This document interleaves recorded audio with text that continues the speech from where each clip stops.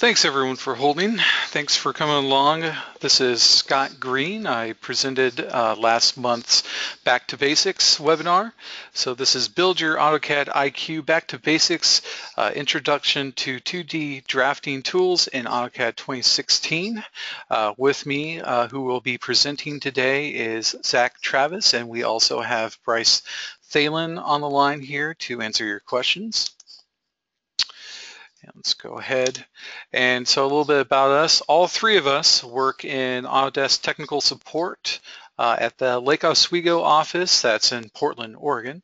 So up top you see Zach and then myself, and Bryce didn't include a picture here. So we'll go here and yeah, welcome back to Autodesk Help Webinar Series. Today is Build Your AutoCAD IQ. And we have a couple of upcoming classes here this month. So next month we'll have Beyond the Basics, Working with Line Types in AutoCAD 2016, followed by on the 18th, the Third Dimension, Point Clouds and Section Planes in AutoCAD 2016. And then on the 25th, we have Introduction to AutoCAD Architecture. That's going to be with Dave Potier. And then back with us will be the Introduction to Navigation Tools in AutoCAD 2016. And again, you can watch our past webinars on YouTube. And also we have a Build Your AutoCAD IQ webinar landing page that you can go ahead and visit. So before we get started, just to remind you, feel free to leave any questions in the questions chat window, and we'll answer those as time allows. This session will be recorded and again be uploaded to YouTube. Links will be made available at the end of this webinar. And there's also going to be a registration reminder for the next webinars, a post-webinar survey, and again, there's going to be a question and answers period at the end of the webinar. We'll go for a few minutes then. And so we have a couple of featured articles I want to go over here today. So we have, again, our top AKN downloads and articles are the Coordination Model OSNAP Support article, the Visual Basic for Applications module, AutoCAD 2015 Service Pack 2, Educational Software for Students and Teachers, free file viewers for viewing, editing, and sharing your DWGs, AutoCAD 2016 Hotfix 1 and LT 2016 Hotfix 1, Hotfix 2, and some quick links to service packs, other downloads for AutoCAD LT. And so today, on this week's agenda, we will be going over initial drawing setup before you get started with drafting. We'll go over the basic drafting tools in AutoCAD and AutoCAD LT, and then going over some of the drawing commands and system variables. And here we have a couple of other additional resources before we begin. That you may want to take a look at here. We have, of course, our Autodesk Knowledge Network community, the Hitchhiker's Guide to AutoCAD Basics that covers 2D drafting, Mastering AutoCAD 2016 and AutoCAD LT 2016 by Jojo Mura, and then the Ascent educational website for AutoCAD training. So lastly, before we start, I'm going to ask a couple of polls if you'd be so kind to answer these questions here. We have the first one here. I'll send this out. Is this your first Autodesk Help webinar? Okay, so we have, it looks like for most so far, it looks like it's a no. So welcome back everyone if you've already joined us before. A few new people here, so again, welcome. And it looks like about 85% of you have voted here. I'm going to give it a couple more seconds before I end that, and then I'll go ahead into the last poll before we get started and pass over to Zach Travis here.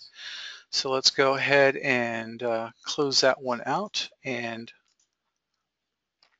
do this last one here is, let's see. just want to see what kind of verticals of AutoCAD you're using, or if you're using the main one here. There we go. So we have AutoCAD, AutoCAD LT, Architecture, MEP, Electrical, Mechanical, Civil 3D, Map, Plant. So let's see what everyone is using these days. It looks like the bulk of you either use Core AutoCAD or AutoCAD LT. So that's going to be really good for today since it's covering just 2D drafting. So that'll be definitely helpful for those of you using LT. It's our main drafting software that we have here for 2D. And so I'm going to go ahead and close out that poll now and get this switched over to Zach Travis, who will take you through the presentation.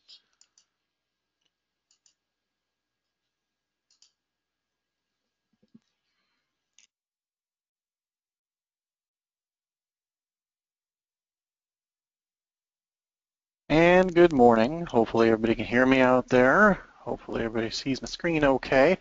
We're going to be going through some real basic stuff today. As in our last session, Back to Basics series, Scott took us through getting to know the AutoCAD interface, which was quite extensive because honestly, there's a lot of buttons up there.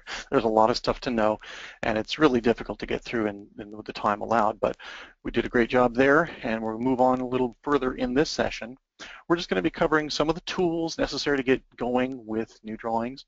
Subsequent classes are going to cover things in much more detail, but for now, as this is the Back to Basics series, we're going to go through today will be very limited in scope. So for anybody who came in here expecting a master class in all things drafting front to back, you may not be in the right place. Sorry, I just don't want to lead anybody astray here and let them know that they're in a very basics course here.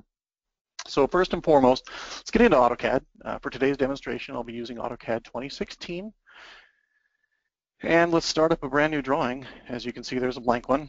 As Scott covered last time, even just the act of starting a new drawing has several options. We can start with a blank new drawing or with a predefined template file, or there's even an older wizard you can access to get in, and it'll ask you questions like, what do you want your units to be? What do you want your angles to be shown in?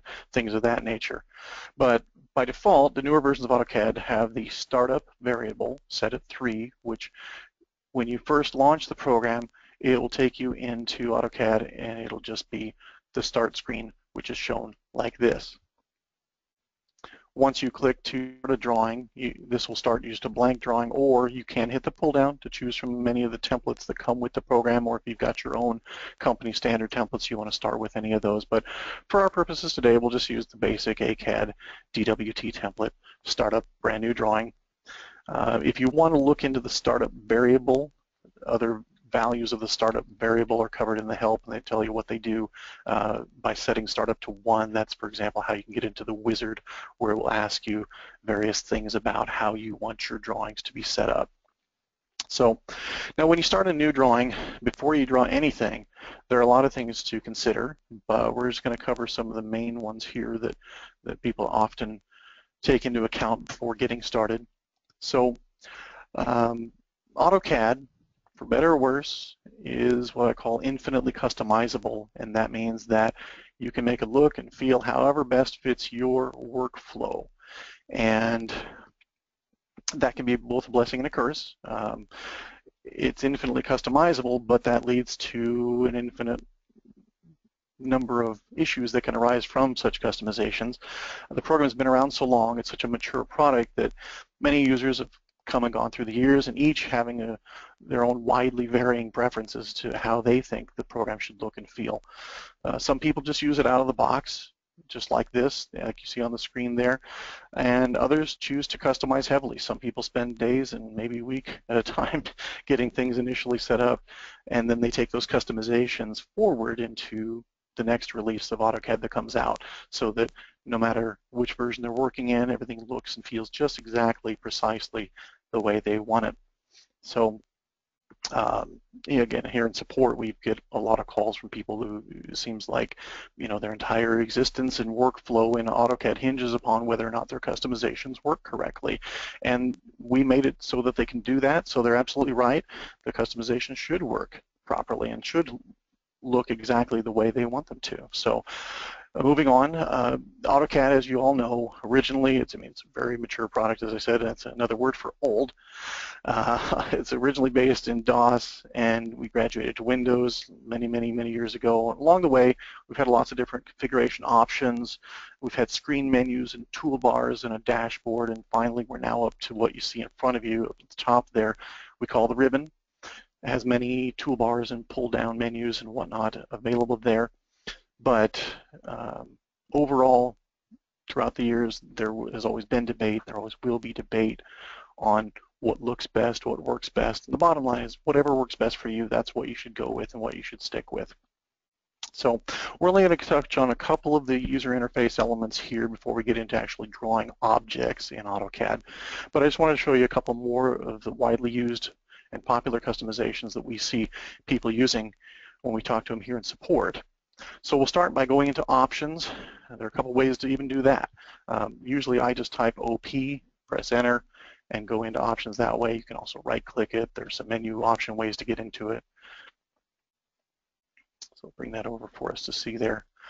So what I wanted to cover first is the display tab. So there's a couple of color schemes that we ship with. Makes it so that the buttons in the ribbon are darker or lighter. But where a lot of people like to go first off is into the colors area down here.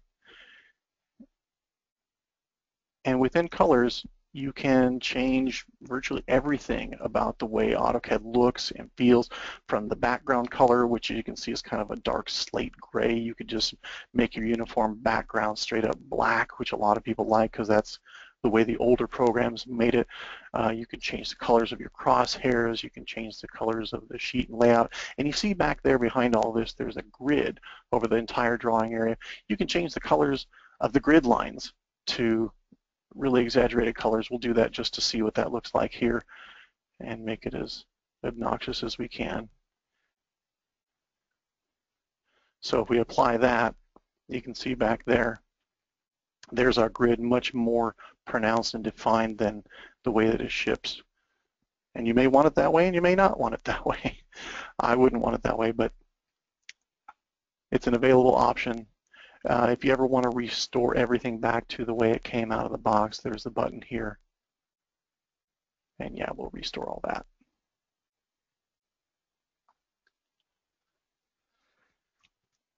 So in addition to the colors, you can change some other settings. If we go over to user preferences, there is a button here that talks about the right-click customization. And why would anybody want to right-click customization option in AutoCAD? The enter key, you see up here, it gives you an option for the enter key. A lot of commands, well, every command either starts or ends. You can start it by using the enter key or the space bar. You can get out of commands with the escape key. A lot of people like to assign enter to their right click. So as they're working along, they can draft more quickly, press enter, gets you out of a command, pressing enter again, starts up the command again. So that's a reason why you want to customize your right click. Now, if you go with this bottom option down here and just set it for enter, what you lose by doing that is the ability to get right click menus during the commands based on your settings down here. So the setting that I prefer is the one at the top here, which is the time sensitive right click. And it gives you the best of both worlds. Whereas if you click quickly with your secondary mouse button, the right mouse button in most cases, you'll get it used as an enter command. But if you hold it for longer than the time spec here, and the default is 250 milliseconds, if you hold it longer than that during command, you'll get the shortcut menu, the context menu, based on that command. So that'll give you more options within the context of that command. So this is probably the one that I would recommend to most people if you're looking to use the right click or the secondary click button as enter, but also to not lose the functionality that you get with the various context menus inside the commands. So let's apply that change and close that up here.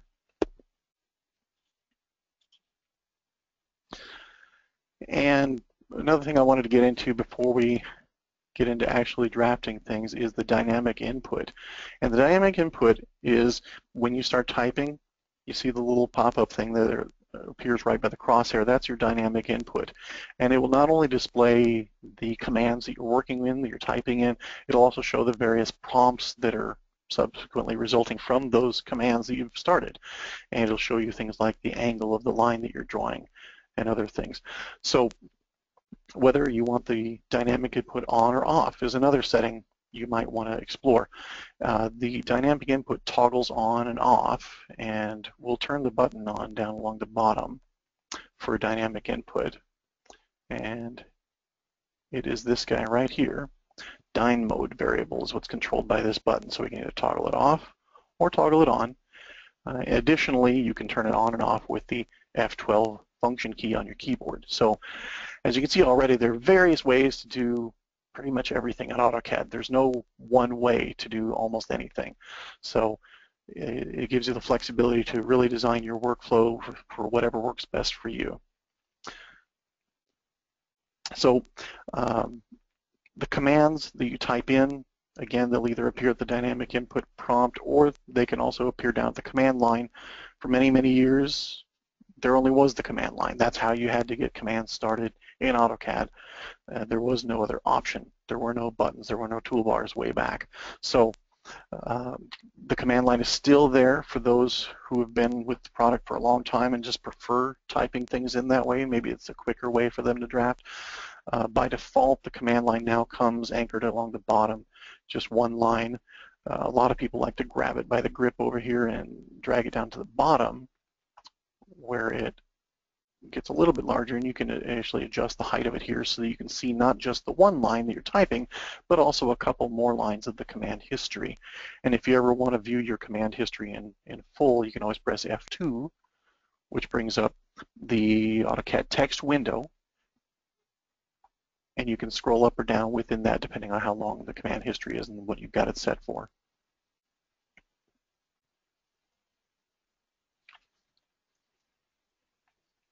And then the last thing I wanted to cover is considerations for your drawings themselves. Depending on where you live, you might use the imperial system of feet and inches. Depending on where you live, you might use the metric system. So the basis for your drawings will vary according to that. And there are a few different system variables that control what kind of drawing units you use. For example, there is the measure init variable, and I'll show you that now. I'll just type it in here.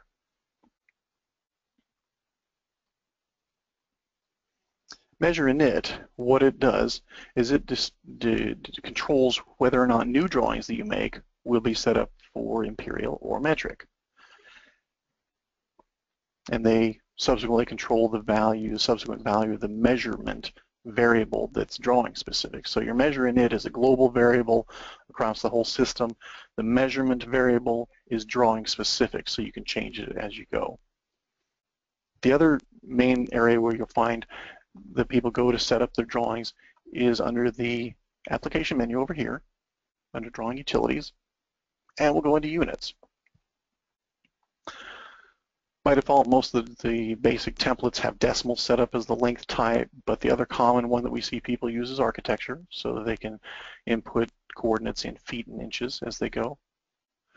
The insertion scale controls how things are scaled when you insert them into your drawing. For imperial, it's typically inches, and for metric drawings, we'll usually see this be set to millimeters, but anything within there you can choose. It just depends on what you need for your drawing. Also, they got the settings for the angles. Decimal degrees is usually what we see people use, but there are other options in here. And for all these things that I'm not covering really in depth, there's always a help button. There's always the great help system within AutoCAD. You can further explore the various dialogues and variables as you wish.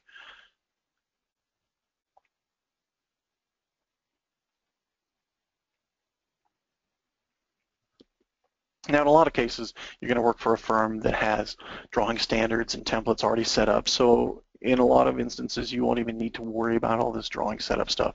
It's already done for you. But if you're a sole proprietor, just doing some side work, drafting, you're doing your own stuff from scratch, you're making your own templates, you'll want to know what your clients are going to want their drawings to come out in. We've had many a case here in support where people come and say, I've got a drawing and I need it converted over to this or that, and they say, well, I only started off with this way because I didn't know any better, and now I've got some more work to do after I've finished my drawing and converting everything, where if they'd done it ahead of time, they could have saved themselves a bit of work down the line in setting up their drawings before they actually started drafting. So that's it about setup. So let's actually get into drawing some objects and making some things here in AutoCAD. What I'm going to mainly cover here today is the draw panel, or the upper portion of the draw panel on the home ribbon tab. Now you can see there are some other commands down here in the pull down from the draw ribbon panel, but I'm not going to cover those today. What we're just going to cover is the stuff up on top here. So we're going to start logically far left, and we're going to go with the line command, the humble line command. It's been the basis of many millions of drawings throughout the years since AutoCAD's inception.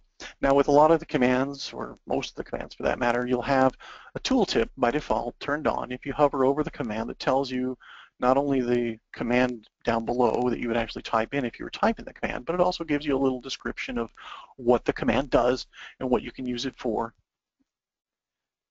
And as always, there's the F1 option there to bring up the help, which will give you more in-depth information about whatever specific command it is you're running. So let's start with the line command. Just click on it. First thing it's going to ask us for is to specify our first point, our first vertex, wherever we want to put it. So we'll just put it here, and it's going to then ask us for the next point. And as we go, it'll ask us for the next point and the next point and the next point until we either press escape or press enter to get out of it. Now, since I've got my right click set as enter, I'm just going to quickly right click and end the command. Enter also will start up your next command. So if I want to restart the line command, having just ended it, I can just quickly right click again, and again I'm back into the line command, and it's asking me to specify the first point. Now, without getting out of the command this time, I'm going to hold the right click a little bit longer until I get the context menu, and we'll take a look at what options we have on that. So first thing notice is the close feature for the line command. If we do that, what will happen is it will end our command after placing the next and last vertex in our line series, and it's going to put that at the exact point where we started this line command. So if I close this, it should close it up over here. So let's do that, and that's exactly what it did. So let's start up the line command again. And this time we'll take a look at the other option in there right after close, which is undo.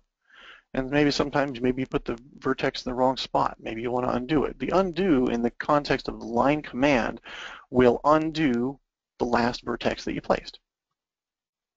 So it goes back to up here. If we do it again, it's going to go back down to this one, and so forth until we get back to the beginning.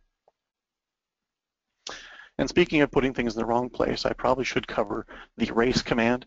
It's probably one of the most important things that you'll know about AutoCAD. And again, all this is very simple, but man, without the erase command, where would we be? So there are several ways you can get rid of objects if you don't want them. You can select them first, press the delete key on your keyboard, and they're gone. If I undo that, I can also select them, and I can right click. And on my context menu, I'll have an option to erase them. Or the other way is that you can issue the command first, in this case, erase, and it'll then prompt you to select the objects that you want to get rid of. Now the command preview there just kind of shows you what it's going to look like when you get rid of these individual things. So you can click them and do several options within, and then enter when you're finished to complete the command.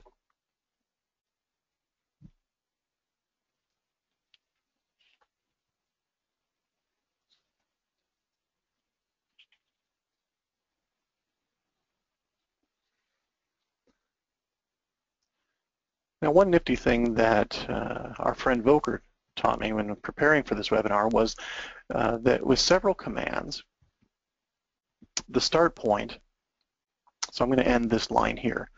Now, if I start the line command back up again, it's going to prompt me for the next point that I want to start my next line series from. Now, I can use object snaps to, and that's what that green box is there. I'm going to snap the start of my next line to the end of the last line. Now, I don't have to necessarily use object snaps if I want to start at the same place that I left off. The last one, a little shortcut here, is you can put in the @ symbol and press enter, and it will automatically place your first vertex at the last vertex that you placed in your drawing.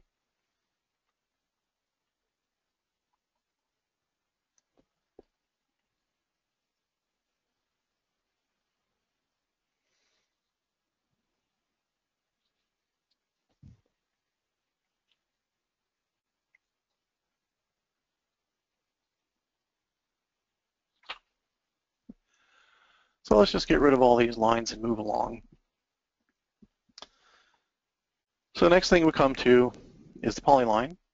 Now, in a lot of respects, the polyline is like the line command in that you can draw a bunch of segments with it.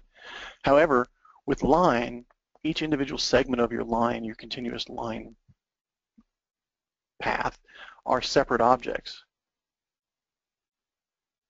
There's a line, and if I can pick just one individual line from that and get rid of just those. However, with a polyline, I'll draw pretty much the same thing. And now when I pick one part of it, it picks the whole thing because all lines are considered part of that single polyline object.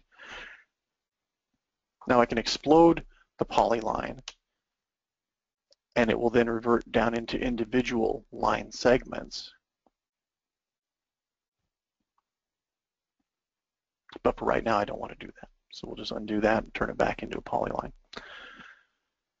Now, in addition to straight line segments, the polyline command, as you can see from the button up here, and if you hover, it'll give you a description, you can also create straight line segments and arcs as well. So let's show how that works. So when you start a polyline, you've got several options down at the command line, or if you press the down arrow, you'll see them by the dynamic input pointer. So let's say we want to make our next segment be an arc. So we can just choose that here and specify the end point of the arc. And now if we want to switch back to lines, you can see down below with the command line, any of the highlighted letters down there in blue are the ones that you can just press in to switch to those various things. Like if I type L, for example, we'll switch back to making a line segment here with our polyline. Now you see a few other options down here, such as width. Now with the polylines, you can change your width on the fly as you're drawing the objects. So let's say I want to make the starting width of my next segment of the P line. Let's make it 1.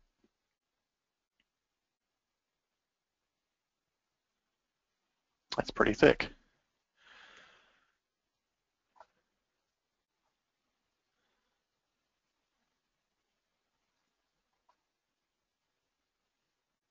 So let's end that. Now one thing that I noticed that's interesting is when you explode a polyline that has width, so let's just do that real quick. We'll use X for explode. You can also obtain this on the Modify ribbon tab at the top. All the resultant lines and arcs and various pieces of the former polyline now don't have any thickness any longer. Now, a very powerful tool that you use in conjunction with polylines is the p-edit or polyline edit command. So we'll just key that in here. So now, if I want to select this line, we know it's not a polyline because I just exploded it. Now it's just a line. It'll ask me if I want to turn it back into a polyline, and yes, I do. Then I get the options for what I can do from here. A lot of times when we wanted to do a join, so I can select other line segments and arc segments that I want to join to become one polyline again. And maybe I want to apply a width to the whole thing. So that's another option within the join. And let's just say, let's make it 1. There we go. And enter ends the command.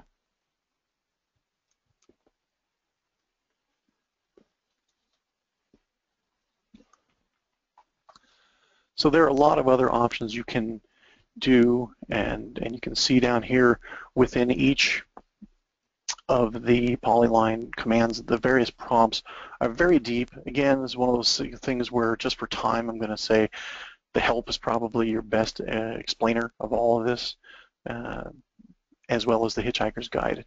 There's a lot of good stuff in there on the polyline command. So we don't want to dwell too much on any one thing here. So let's clear off our polylines. Let's move on to circle. Pretty basic. The default option for circle, if you hit the pull down here, you'll see there are several options for making a circle, but the default option is just to specify the center and then the radius. The next one is to specify the center and the diameter. They're very similar. We'll give them both a whirl and see how they work here. So for the circle, we're just going to come in here and place a center point, and we can either click to specify how long the radius is, or we can just type it in. So let's say 5, enter, and it makes our circle with a radius of 5. Similarly, we can do the circle option with diameter. Same thing, you specify the center, then you put in maybe 20 for your diameter, and you've got a circle that meets those criteria. The next ones down are a little different. 2-point does exactly what it says there in the tooltip, creates a circle using 2 endpoints of the diameter. You can put the diameter at any specified angle that you want, or if you happen to have the orthogonal setting turned on and your angles are locked at, say, 90 degrees, then you could only place the diameter at 90-degree angles and place your circle that way. The next option is a 3-point, which expands on the 2-point thing, but it just gives you a little more flexibility after you specify where the diameter is, that you can just then go ahead and put in that 3rd point. Sort of looks like the Death Star. There, we'll take that one off. Okay, there we go. So the last two talk about your tangents and your radius, and harkens back to geometry or trigonometry class, so hopefully you remember some of that. The tooltips here I think are excellent, and it gives a really good graphical representation of exactly what is going to happen when you run this command.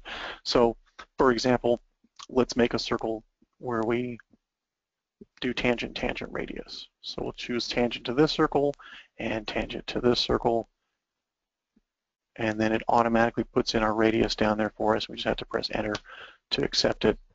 Now, it doesn't like this because we tried to make it inside this bigger circle. What it would prefer that we do is to, let's say, take 2 circles that are where you've got a good tangent side over here and over here. So we'll choose this here and this here, and it makes the circle for us with a predefined radius. And lastly, one thing I want to point out too is that it doesn't necessarily have to be just circles. You can also do lines, for example. If you wanted to do this last circle option, tangent, tangent, tangent, we'll say pick the line for the first thing, and then pick this circle and pick this circle. Now, it wouldn't be uncommon for the circle that we end up drawing to not actually touch a couple of the objects, like here.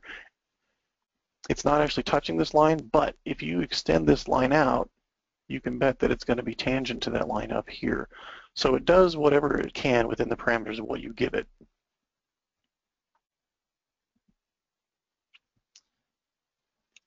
So those are your circle options.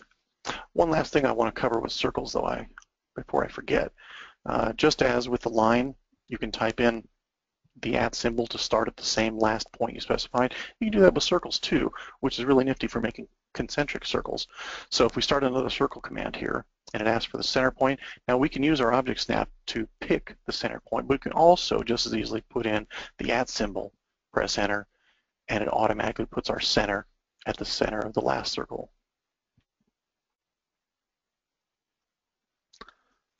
Just a couple of little maybe underknown and overlooked things, but some people use them, some people don't. Just depends on when you were taught.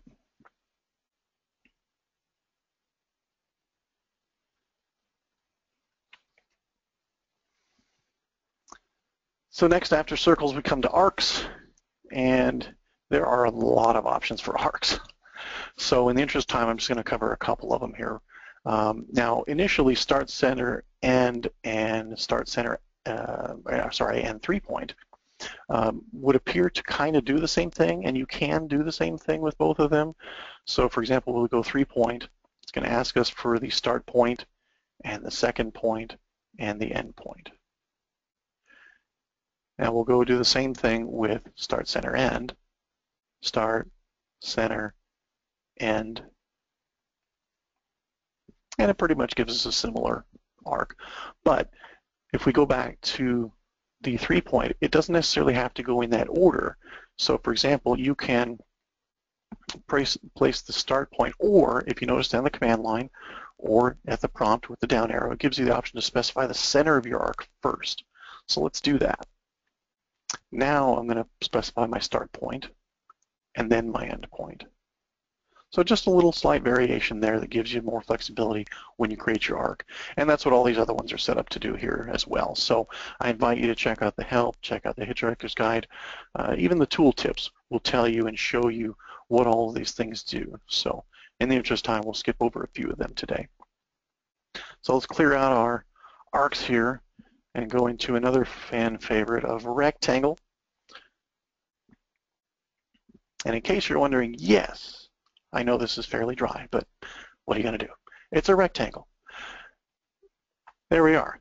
That's how we mostly know and love our rectangles, just like that. But within the confines of the simple rectangle command, we've got many options that a lot of people don't ever explore. So if you see down here, after you specify your first point, you can chamfer your corners. You can change your elevation. You can fillet the corners. You can change the thickness or the width. So let's do a couple of those things just to see how they work. And maybe the next time you do a rectangle, you'll consider some of these other things that maybe didn't occur before. So let's start off a rectangle here. So after we specify our first point, let's say we want to put in a fillet. Or not. Let's start that over again.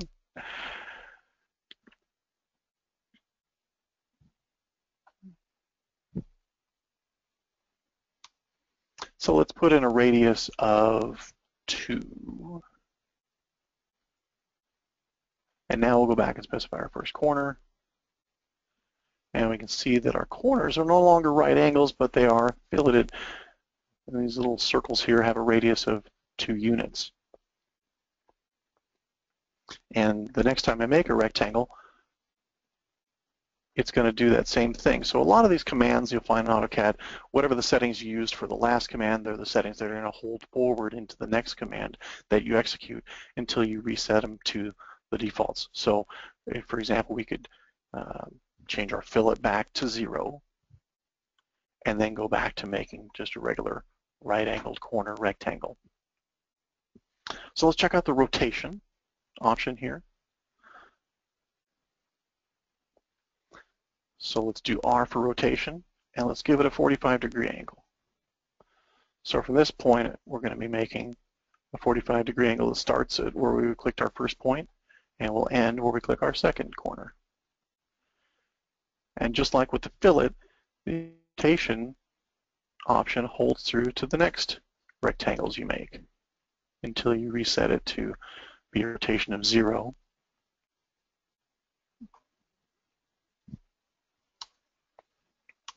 That gets you back to how things started. Let's clear these all out here. Go over just a couple more things before we move on from rectangle.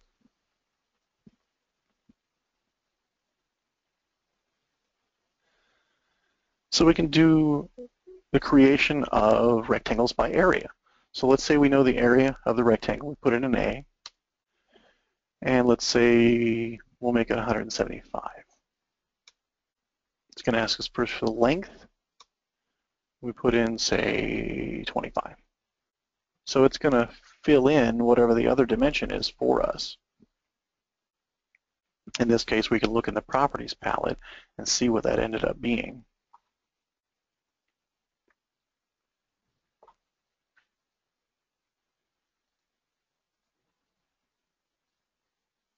So the length is 64 on this, and the height was, I believe we put 25. So that's just a way to make AutoCAD do a little bit of the thinking for you. But in most cases, you're going to know which points you want to specify for your rectangles. Again, some of these options within the commands are lesser used, but if you need them, they're there, and they're handy things to use. And lastly, we'll do the dimension option here, where it's going to ask us for length and width. So we'll just go 15 for the length and 85 for the width. How about that? And it is then still asking us for the other corner, though, because based on our start point, we could put it over here, or down here, or down here. So all we have to do is click whichever quadrant around that starting point we want to place the rectangle at. And there we are. So let's get out of here. Let's quickly cover the pull down here on the rectangle. And just as rectangle is a special polyline that makes a rectangular polyline, we're just going to quickly make a polygonal polyline. The default is to have 4 sides, but let's just put in 7, just to make it a little more interesting. Specify the center, just like we would the center of a circle. And we can make it our polygon inscribed in a circle or circumscribed about a circle. So let's just do the inside one. And then specify the radius, and you can choose the angle as you go. And just like with the circle that starts with a center point, the polygon starts with a center point as well. So let's do another one with 5 sides, and for our start point, do the @ symbol, which will start us at the same point as we did the last one.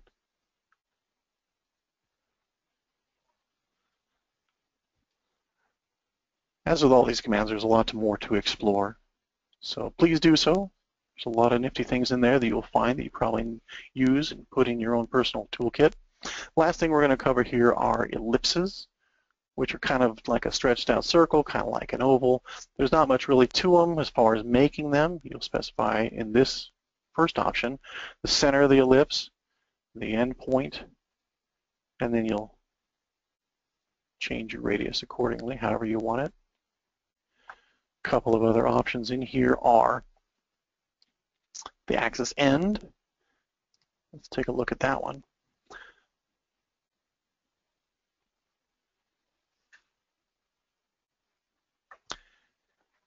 There's not a whole lot of variation within the ellipse because, well, there aren't very many differences between ellipses when it comes right down to it. So, and let's get to the last one here. And let's make an elliptical arc.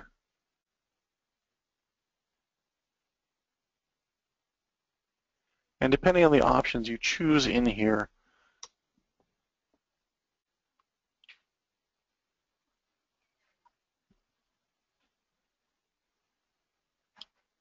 there we go, and then we can make this down to just an arc. So this last option is pretty nice because it allows you to create an arc that looks like an ellipse, but is as if you cut a section out of it without having to first draw the ellipse and then cut the section out of it in 2 separate commands. It combines them all into one command for you, which makes it real convenient if you happen to be needing that kind of an object. So as with all these things, you might not need exactly every option within the command. You may not ever even need to make a polygon that has 7 sides, but just knowing that you can is part of the knowledge that goes along with using AutoCAD. And this is the reason why there are college courses out there. There are really heavy, thick books out there for the program, and the feature set is always expanding. So I invite you to get as much information about the product as you can, get as much training as you possibly can, be it by books or these webinars or other YouTube videos you might come across. There's a lot of good information out there. Fortunately, it's a mature product, and being a mature product that it is, it has a lot of years of history behind it, and a lot of people know about it and want to share that knowledge with the world. So unlike some more obscure softwares, AutoCAD, really, if you want to teach yourself, It's not a bad idea. There's a lot of information out there for you, but I think everybody probably benefits from some structured learning somewhere along the line, especially if you're going to be using this tool in a professional sense. So that's pretty much all I was going to cover. Now, you may be saying, well, what about this other command here on the draw panel of the home ribbon tab here, hatch. Hatch is another thing unto itself. Hatch could probably fill up at least a webinar by itself. So we're going to skip hatch for today. We're going to skip the other commands down on the draw command. At this point, I'd like to open up for questions a little bit here and see how everybody's feeling about what we've gone through today and anything you might like to see before we finish out the hour today. Scott, how are we doing on questions there? Looks like most of the questions are being answered by Bryce and myself. We do have one that just came in. How do you change the color of the ribbon background? To my knowledge, there's two choices. You have the dark color scheme and the light color scheme. That would be under your options dialog off of the application menu in the upper left-hand corner. You would go under the options dialog to the display tab, where under window elements there is the color scheme options, and by default it looks like it's set to light, and then you can change it to light or dark. So unfortunately you can't change the colors themselves to blue or green, but there's two different schemes. So you have a light gray and a dark gray. You can have any color you like as long as it's black. No, just I think that was somebody else that said that, yeah. Yeah. Okay, let's see what else we have coming in here. Oh, hi Renee. Thanks again. Yeah. While I was on the Revit team, I remember working some of your cases before. I remember you. And let's see here. What else do we have here? Oh, yes, the slide that references the books. That would be George Murrah. Yes. 1 second, actually. While Scott gets that up on the screen there, I'll throw in that the series of books that George Omura has put out is the Mastering series. He writes the Mastering AutoCAD, but there are also other mastering books for other softwares out there. So they're all excellent. The ones for AutoCAD are particularly good. They cover both AutoCAD and AutoCAD LT. They'll tell you when a command is only going to work in LT versus full AutoCAD, which has a much bigger feature set. And there are a lot of pages. I mean, usually the Mastering AutoCAD books are on the order of about 1,000 pages each. So here we go, Mastering AutoCAD 2016 and AutoCAD LT 2016 by George Murrah. The asset link is for web training, but let's take a look here. I believe from what I found this up on Amazon here, and this is should have a picture of the cover here. If you can see that here. So it's a blue book, Mastering AutoCAD 2016 by George Murrah. It's by Cybex, and looks like you have a couple options here to buy used and new. But we have a number of books by George Murrah here that has covered several different software and software versions over the years, and so it comes highly recommended. I have a couple of copies myself. Let's go back to the presentation here. Seems like people might want to see the startup wizard, so we can show that. So if we cancel and we change our startup variable to 1, so we'll then close out of the existing drawing we're working in. Can't remember if this requires a restart. I guess not. Here we are. 1 second. We can't see your screen, Zach. Let me just give this back over to you. Okay, sounds good. Okay. So what I've done is I've changed the startup variable from 3 to 1, and to do that I just typed in startup at the command line, changed it to 1. Next time I went up to the top and said File New up here in the corner, it brings up this Create New Drawing wizard, and you can do a few things here. You can open a drawing from a folder with this first button. you can start from scratch. We still can't see your screen, Zach. You should have been prompted to accept the changeover. There we are. And I'm going to go ahead and post the link again to that book. So go ahead here. This will be in chat.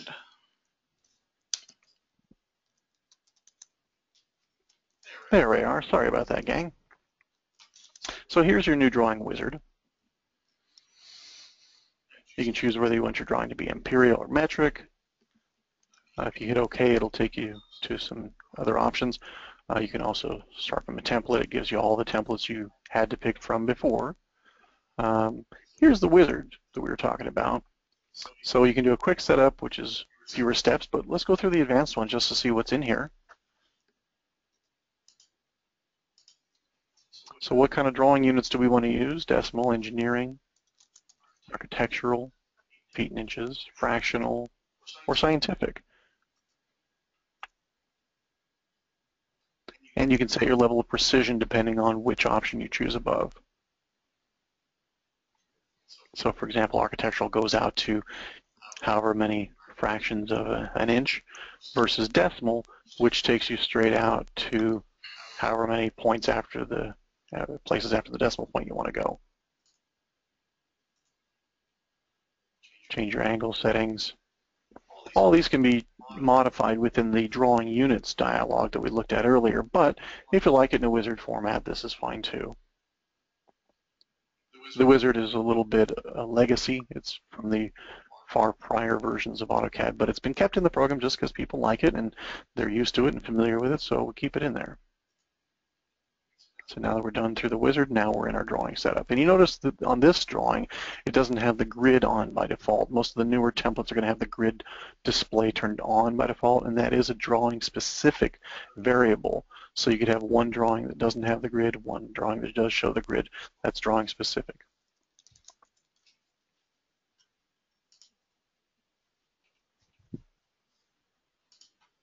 So to sum up and wrap up the question, there really isn't a command for the startup wizard per se, but if you change the startup variable to a value of 1 and you start a new drawing at that point, then you'll have the option to choose the wizard to go into. Hope that helps. Let's see here. Craig has a question. When I drag a window to select lines to delete, I have a lasso instead of a rectangle window. How do I change that, Zach? Aha, okay. So let's go into options. We'll just type OP, or we could also right-click, go to options. So that is all handled on the selection tab within options. Lassoing is relatively new for AutoCAD. It's only been in there a couple of releases. If you press and drag, you'll get a lasso. Whereas if you just the two corner points of a window, and I'll show you what I'm talking about here just so it's not so abstract. So let's draw some lines and a circle. And if I drag a window around them, it's going to make this lasso. Versus if I click, like imagine there's going to be a rectangle over that encompasses these two objects. I'm going to click the starting corner up here, and I'm going to click the other corner down here. That doesn't execute the lasso. So what brings in the lasso is when I click my first point and then I drag. Now, if you don't like that option at all, you can turn it off. If we go back to the selection tab within the options dialog, we can just uncheck this box. And if we hover over it, you'll see that these check marks in this section right here, the implied windowing, they all affect the pick auto system variable. If you ever look that up in help, it'll give you the various values. It's a bitmapped variable in that it's got numbers that add up to the current value and what that includes. So if we just uncheck this option here and we hit OK, let's go back now and we'll drag a window here. And this time dragging a window gives me exactly what I think it is that you're after. So good question. Yeah, that's something that came up a lot. People, when we first introduced that, a lot of folks said, what is this thing and how do I get rid of it? I don't like it. It's not what I'm used to. So usually when there's a new feature comes in, that will be the case, that there is a way to disable it. It may not be obvious at first, but if you post us a message or give us a call through support, whichever way you want to get a hold of us, or even in the forums, a lot of times you'll find if it's a new feature, it's often covered in the forums because people get in the forums and hash out the new features from the new products. Do they like them? Do they not like them? How do I turn them off? Et cetera, et cetera. So hopefully that gives you what you're after there, just unchecking that one box. Okay, we got a couple of other questions coming. So to my knowledge, it looks like Taylor asks, will the wipeout command ever get a rectangular mode? To my knowledge, correct me if I'm wrong, Zach, but that's by polygon only. I believe that it is, yeah. Okay. And it looks like we have a couple other questions here we got Travis, Mark, Teresa, Adam, Mike.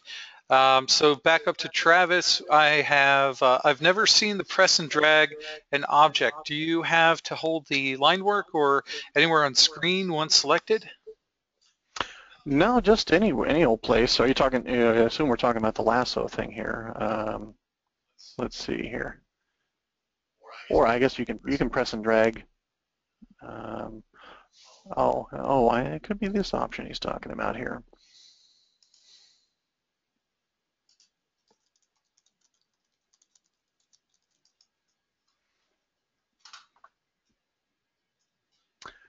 It's kind of hard to know from the description, I guess, what it specifically is that they're after there.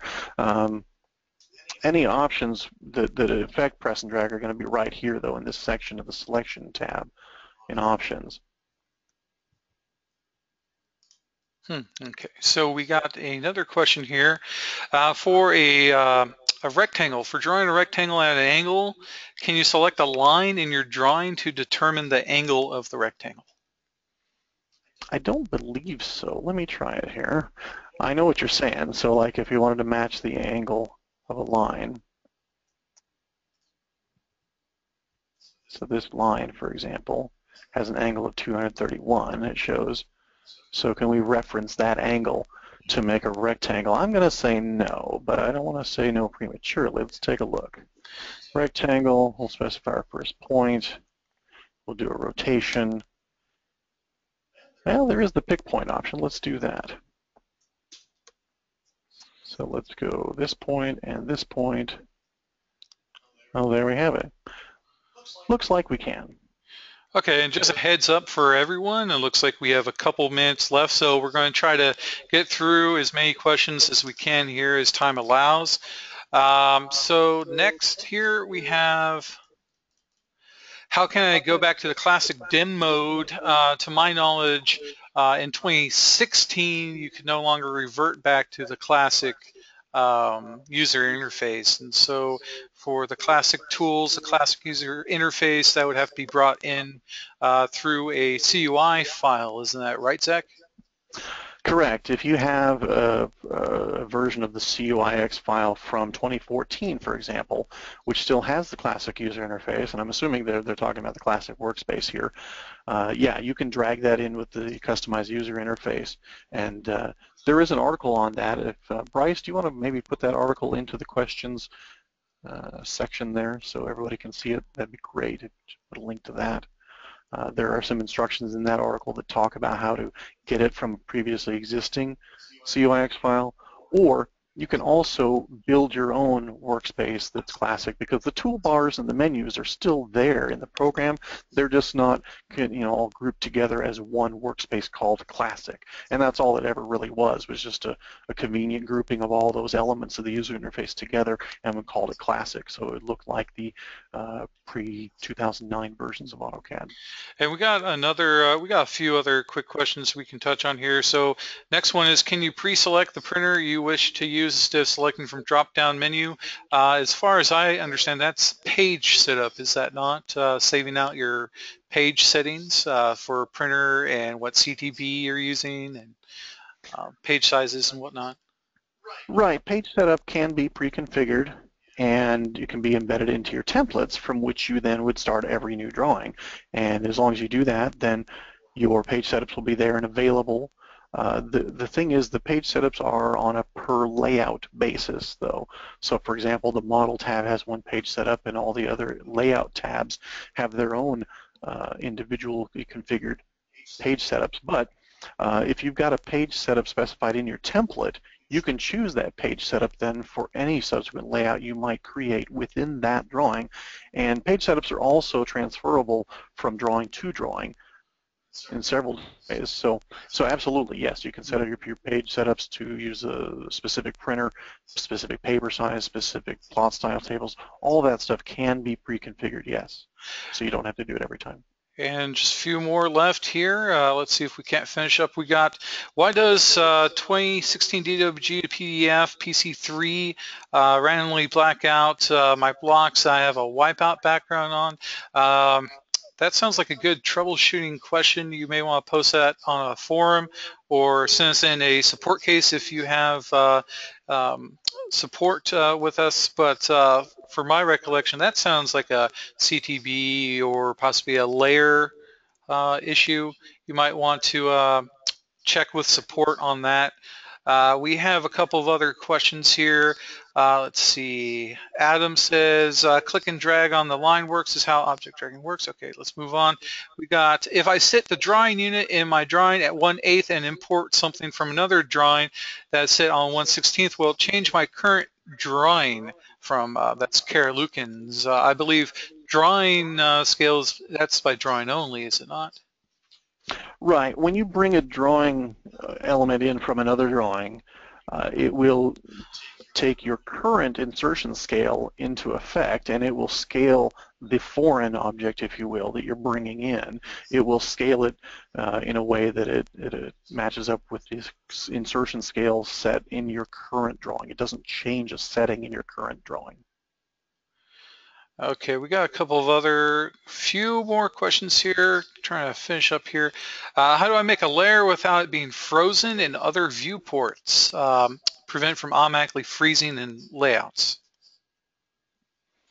Well, there are a couple of different ways to set up your layers, and let's just take a quick look at the layers properties. And layers is for another webinar altogether, because layers is very, very deep. But while we have you here, let's cover this real quick.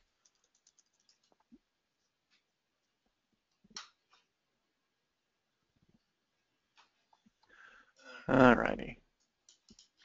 So let's go to a layout, and let's activate our viewport here. So I think what you're referring to here are these options here. So if I've got a new layer, this is called layer 1. If I say new VP freeze on this layer, what should happen then is any subsequent viewport I make on any other layout, in those new viewports that I make, the viewport should be frozen. So let's test that out. Let's just click that option there. And let's go to layout 2. I'm just going to make a new viewport here. Okay, while you do that, I'm going to try to get out the last poll question here before we start losing everyone here. So we do have one last item here. Did you learn anything new today in today's session? So well, that covers that question. Let's go ahead and take a look at the poll.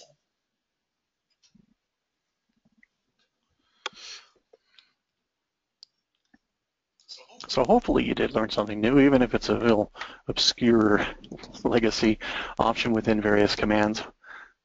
Maybe you can incorporate it in your workflows, maybe it'll help you out. And that's really the goal with these webinars, is just give you some extra tools that maybe you didn't know, maybe you already did, but there are some other nuances to the commands that you never explored.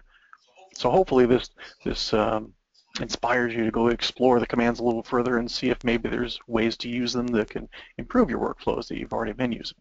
Okay, let's go ahead. It looks like we're stuck here at about 67%. So it looks like 92% of you said yes, so that's always good.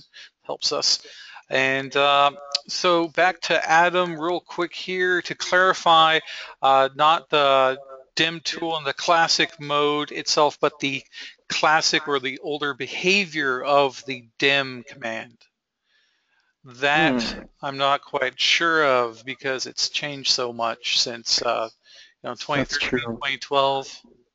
Yeah, that may, and like you said before, that might be a really good thing for a discussion forum post or even a support case with us here. We'd be glad to help you further on that. We just need to understand it better, and I think maybe that'd be better served elsewhere, but we'd love to help you out with that. So we are in the forums. If you don't happen to have a support account with us, you could anybody can sign up for a forum account, post in there. We're in there all the time.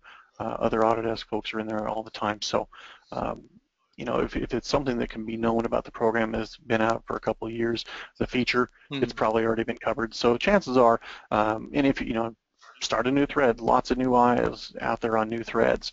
So don't ever hesitate to post the forums. We're in there as well as many, many, many other people that have been using the software for years and years know it far better than we do as far as a usability standpoint.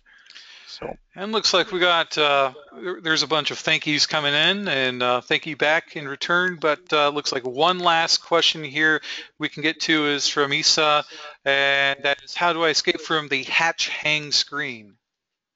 The hatch hang screen, wow. Again, sounds like the beginnings of a good support case.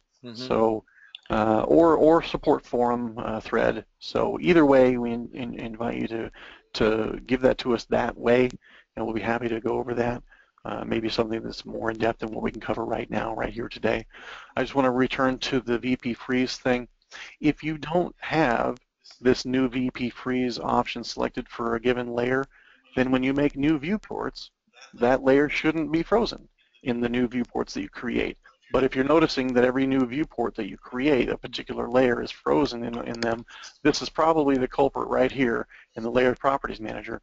And so take a look at that, see if that isn't the case. That's probably it. If that's not it, or if things don't seem to be working correctly for you, any technical challenges, we always want to invite you to contact us here in support.